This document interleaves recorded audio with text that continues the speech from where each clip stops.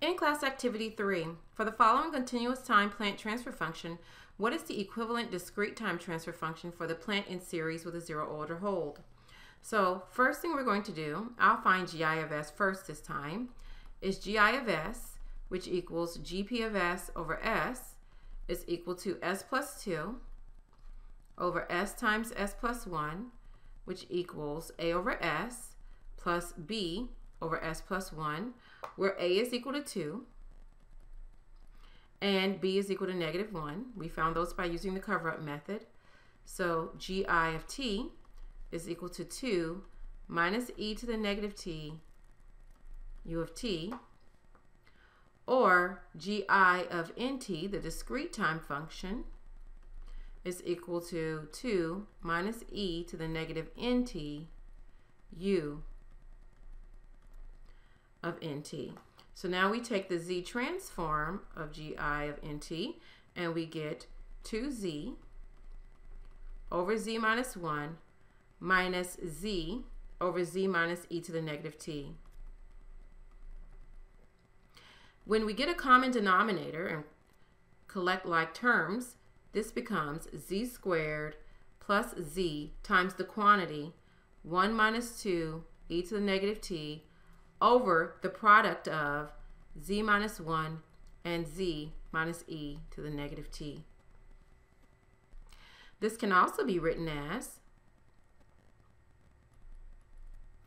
z times z plus 1 minus 2e to the negative t over the product 0 minus 1 times z minus e to the negative t. And finally, GP of z is equal to z minus 1 over z times z plus 1 minus 2e to the negative t over z minus 1 times z minus e to the negative t. You cancel out your common terms here, which are this one and that one, that one and that one, and the final answer is z plus 1 minus 2e to the negative t over z minus e to the negative t. So now let's start the final activity for today's lecture on zero order hold and sampling plants. For the following continuous time plant transfer function, what is the equivalent discrete time transfer function for a plant in series with a zero order hold? So GP of S is equal to 1 over S plus 2 times S plus 1. So GI of S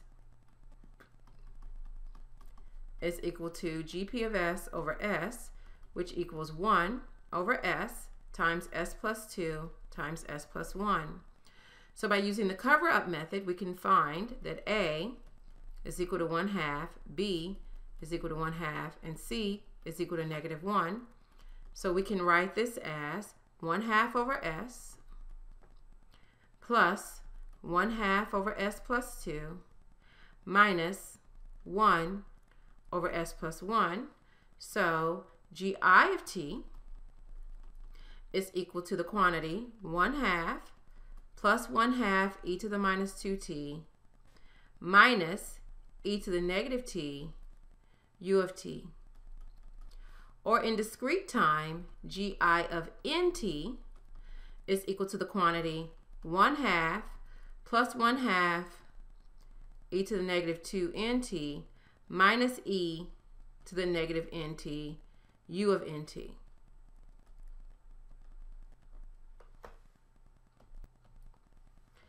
Taking the z transform, we get GI of z is equal to 1/2 z over z minus 1 plus 1/2 z over z minus e to the negative 2t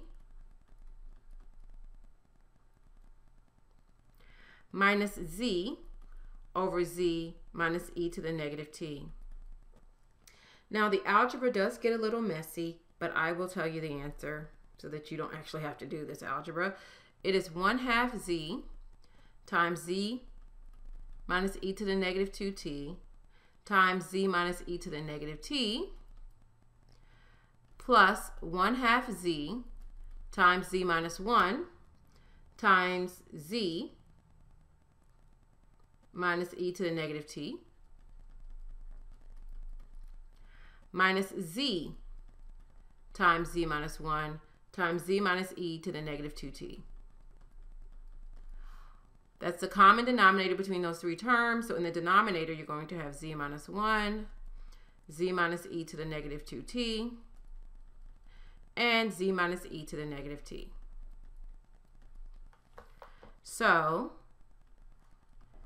GP of z will equal z minus 1 over z times GI of z. This is also lots and lots of algebra that can be simplified. I will spare you the details of showing you all the steps, but I will write the final answer. GP of z is equal to z plus e to the negative t times 0.5 e to the negative 2t minus e to the negative t plus 0.5, all of that over z minus e to the negative 2t times z minus e to the negative t.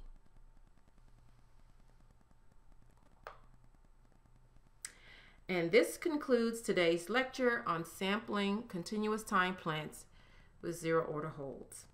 Have a great day.